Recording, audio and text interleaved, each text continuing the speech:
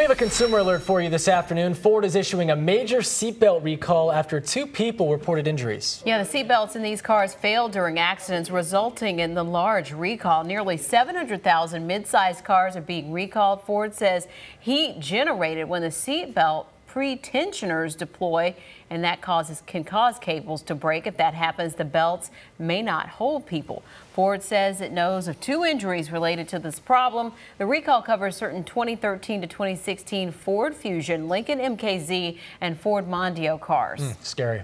Well,